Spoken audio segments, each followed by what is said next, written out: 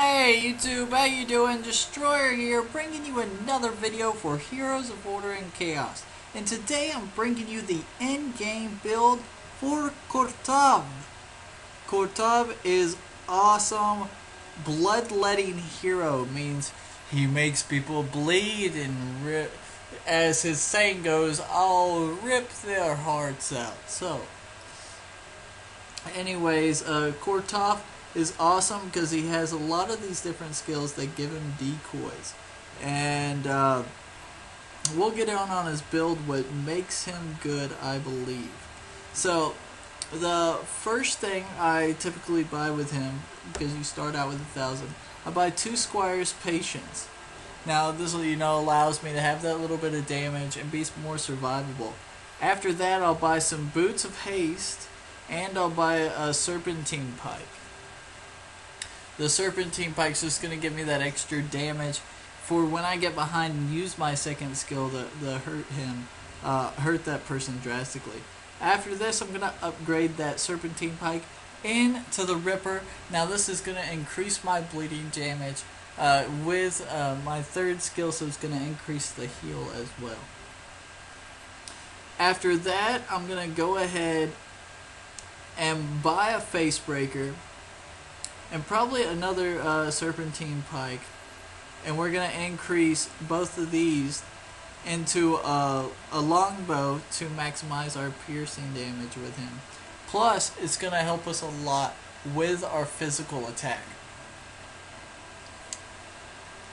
Now, after I build the longbow, usually I like to start building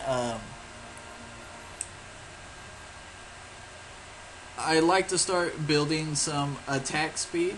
So I'll go ahead and buy some wings. And after I buy the wings, I typically finish off my boots into Boots of Savage. After this, I will sell my Squire's Patience.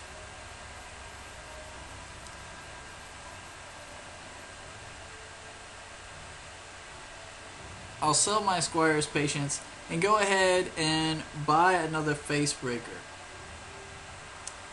After I buy this Facebreaker, I'm going to increase it into a Silver Spear.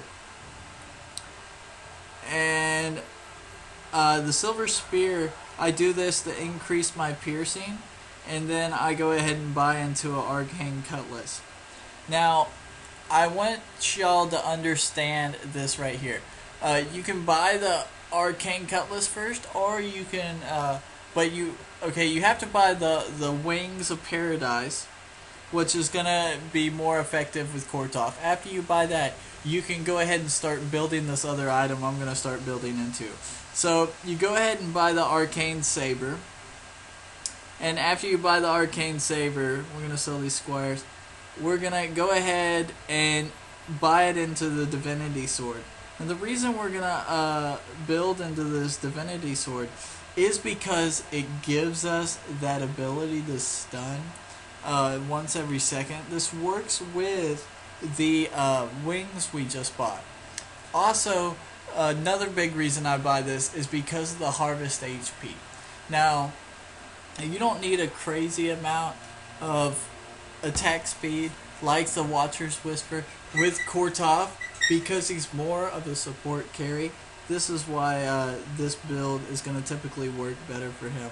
Now, all you need after this is typically what would go best. It depends if you're controlling the game right here, your team is, or if y'all aren't doing so well. And you know Kortav is more of a 5's character. So, typically I go ahead and buy a Monitor's Mask to go ahead and maximize my defense, because I'm fighting against, those type of heroes. After that, I'll buy a Hades. Now, you don't have to buy a Hades. You can maximize health with Kortav, and the item I recommend for that would be the Steering Souls of Dragon. Now, some people ask me, why don't you suggest magical defense? Well, I don't really care much about magical defense with Kortav, because he can use his first skill and his ulti to kind of negate all or most of magic skills except for AoE damage. But I mean, by that time, usually he can get in and get the kill from the front on the mages. So at here, you want to maximize your damage after you buy an armor item. We want to go ahead and sell this Ripper and maximize our attack as much as possible. So we're going to come in here and buy an Iron Claymore and go ahead and upgrade that into the King Killer. Now this is my last build. Make sure you buy that Ripper first, because that Ripper will help you a lot in the beginning. Also, if you're still having trouble here and you need to be a little bit more tanky, also will need some attack, go ahead and sell these boots and buy that Steering Souls. So guys, tell me what you think about this build. Shoot me a comment, like and subscribe like always. I'll have the tablets right after this, and I'll have the talents that I use down in the description. Thanks for watching as always, and I'll see y'all. Destroyer out of here. Hey guys, how you doing? Destroyer here. I want to quickly go over some tablets that I suggest for Kortav or Bloodletter. So I like playing them more as a support carry, as I just told y'all in the end game build. So here's some of the tablets I suggest. First off, let's go over inscriptions. And the inscriptions I recommend, because he is a full fighter, I recommend physical attack inscriptions, as well as extra critical damage inscriptions. This will just help Kortav be, better of a extreme carry and do that extra damage that you're gonna need when he uses his skills and from his basic attack. So the first tablet I recommend is the Tablet of Desire. This is gonna increase that physical attack tremendously, and is good for Kortav. Also, I would like you to use the Tablet of Bloodlust. This will work better if you're in team fights, because you will be targeted, and this will just help you to do better and do that extra damage that you need to, up to that 27% that I was talking about before. Also, I recommend the Tablet of Assistance. Now, a couple other tablets that I suggest for Kortav.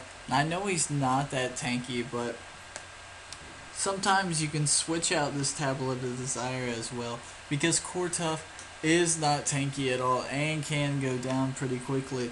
So the Tablet of Jaguar is pretty good, because when he's coming in and out of those clouds, it can give him that extra push that's needed.